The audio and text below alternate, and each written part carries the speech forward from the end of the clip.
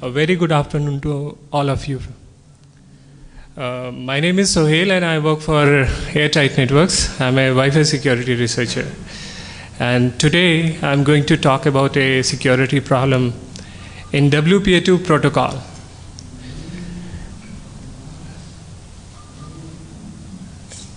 You may have heard about whole 196. In fact, in last 1.5 weeks, a lot has been said and discussed about whole 196 or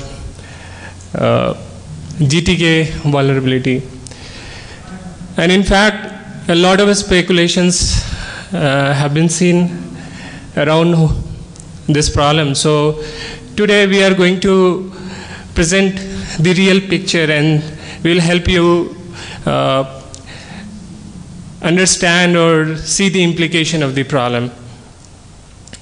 So let me answer the most frequently asked questions that people have asked to me is, where did we find this whole 196? And for your information, it's already there in the standard. For last 6 years, it was buried in the standard on page number 196, and that's the reason why we are calling it a whole 196. If you see the last line of the page 196, the designers of .11 have warned about the weakness of WPA Too, one key that is used in WPA Too. And on the last line, there is something mentioned about that key. GTKs do not have this property. So designers are talking about some property of encryption key which is not there, which is lacking. But this problem was never discussed, and in fact, there is a problem, but it was never brought to the attention of WPA Too users, right? So we will, in this presentation, we will talk about that. So this talk is not about unauthorized user taking or gaining access to your corporate or your trusted network. No, it's not about that.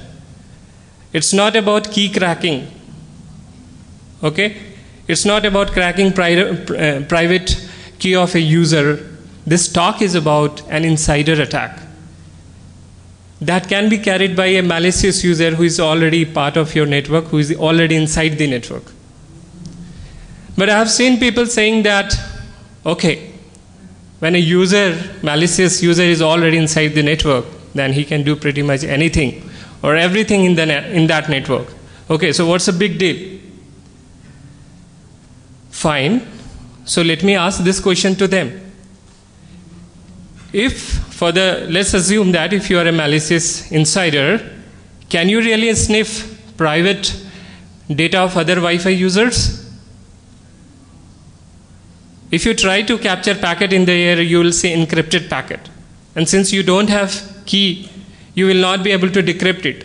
So can you really sniff or see private traffic of other Wi-Fi users even if you are inside the network? And the trick to do that is basically one can try launching man-in-the-middle attack, and the most popular trick is basically in Wi-Fi network is setting up a honeypot. Okay, using this one can actually do man-in-the-middle and try to capture all the traffic of a user. But in a WPA Too networks, client devices are actually configured to connect to WPA Too. Okay, so those clients are not going to authenticate honeypot access point, or they will not connect. So this trick is also not going to work. So what are the other options available? So probably we can think of launching man-in-the-middle attack in a very conventional style, old style, with the help of ARP spoofing attack. But today's network are basically much more secure than what it used to be. There are security systems which can actually detect ARP spoofing attack. Wired IDS, IPS, or even switches have capability to detect it. Okay? So if you are going to launch ARP spoofing attack, the chances of getting detected is very, very high. Okay? So now let me ask again this question, that without getting detected, can you really sniff private traffic or data of other Wi-Fi users, even if you are inside that network? Is it really possible? The answer is yes. In this presentation, I am going to show you that it is possible. And this will not involve any key cracking or brute force. How? Let's walk through the presentation and we'll see. So I'd like to briefly talk about WPA 2 protocol. I'm sure many of you must have a good technical understanding of that, but just to recall, in WPA 2 protocol, there are two types of keys which are used for traffic encryption, packet encryption. One is called PTK, pairwise transient key. And the other one is GTK, group temporal key. And the purpose of PTK is to protect unicast traffic. Okay? While the purpose of GTK is to protect broadcast or multicast traffic. So there are two types of keys. If you see, PTK is a unique key. It is unique for each user and it is derived per session. So for example, if two clients are connected to a WPA 2 enabled access point, both of these clients will be using two different keys. So client 1 will not know the private key of client 2 and client 2 will not know the private key of client 1. So their traffic is basically secure. But GTK is a shared key. It is shared among all associated client devices. And it is actually managed by access point. So whenever a client connects to access point, it receives a copy of GTK from access point. Okay? So at any point in time, all associated clients are going to have same copy of GTK. Now, I said GTK is used to protect broadcast traffic or multicast traffic. So in a Wi-Fi network, if you have noticed, all broadcast traffic is basically sent by access point, because access point can talk to each and every client. Okay? And this traffic is never sent by a client device, because client can, whenever a client has to talk to other Wi-Fi client device, it first sends packets to access point. Okay? So for a client, destination is always fixed, which means client always send unicast packet, and that gets, so does that mean client never generate broadcast packet? It generates, but in .11, that broadcast frame gets mapped to unicast frame. Okay? We'll not talk about that, but just to, so, which means by design, GTK is going to be used as a one-way key. Access point is going to use it for traffic encryption, broadcast traffic encryption, and all client devices are going to use it as a decryption key. And that's how the software in access point and clients are programmed.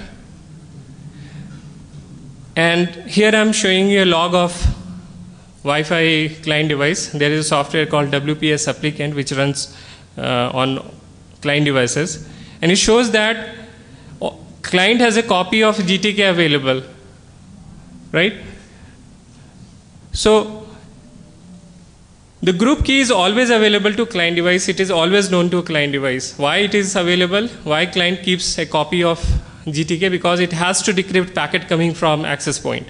Okay? Now let me ask, what is stopping that client not using that GTK for its own packet encryption? So protocol says something which is a normal behavior, right? Client should not use this key for packet encryption. It should always use this key for packet decryption. But a malicious user can always exploit this key. A malicious user present in that network can always use this key to create its own packet, generate its own packet. Which means for a malicious user, one broadcast frame is available which that malicious insider can generate, is created, and send that packet to all other Wi-Fi client devices. But Wi-Fi client devices are programmed to receive packets from access point, not from other Wi-Fi client device, right? So, in order to successfully deliver that packet, this insider is going to spoof the MAC address of access point. Okay? So once the attacker keeps the MAC address of access point as a sender of that packet, all clients present in that network and associated with the same access point is going to receive that packet and going to decrypt it successfully, right? Which means a malicious insider has access to a broadcast frame which it can create and generate and send, and there is no way for other Wi-Fi client devices to differentiate whether this packet is coming from other malicious user or it is coming from access point. Absolutely, there is nothing present in that packet which can help a client to, So it's clear that attacker can send broadcast packet, so he can do a lot of attack. It depends what kind of attack payload he is going to encapsulate inside that broadcast frame, right? So in this presentation, I'm going to show you 3 exploits of GTK. And the first exploit is basically using the ARP payload to encapsulate and create broadcast frame. So in this example, attacker is generating its own broadcast frame and sending that frame to other Wi-Fi users present in that network, and basically the attacker is advertising that he is a gateway of that network. All other clients are going to receive that packet and update its ARP cache, thinking that the gateway, this new machine has become the gateway of that. That's how our protocol works. If you advertise that you are a gateway, all recipients of that packet is going to update its ARP cache. Okay? So attacker becomes the gateway of the network for that client who receives that packet, and after that all traffic generated from that victim is going to be destined to this new gateway who is the attacker. So victim sends all its packet to access point, encrypting its packet with its own private key which is known to this user or access point. So access point will be able to decrypt those packets. And at this point, access point finds that this packet is actually destined for other Wi-Fi user who is also part of the same network. So access point forwards that packet to other Wi-Fi user, and that other Wi-Fi user happened to be a malicious attacker, right? So finally the packet reaches to that insider. So just by injecting one spoofed gratuitous or ARP request frame, the attacker is able to redirect all the private traffic of a legitimate user in that network to its own machine. At this point, attacker can actually drop all the packets and do denial of service attack in the network. But he wants to steal information, right? So for that, he has to provide a seamless service to the user, a transparent service to the user. User should not feel that there is something wrong going on in that network. For example, if I am accessing Yahoo and I am not able to access that, it means there is something wrong in that network. So what happens at that, attacker is going to forward all that packet to an actual server or gateway, and he becomes man in the middle, right? So just by exploiting the GTK shared key and forging its own broadcast packet, attacker is able to redirect private traffic of other victim to its machine and able to provide services.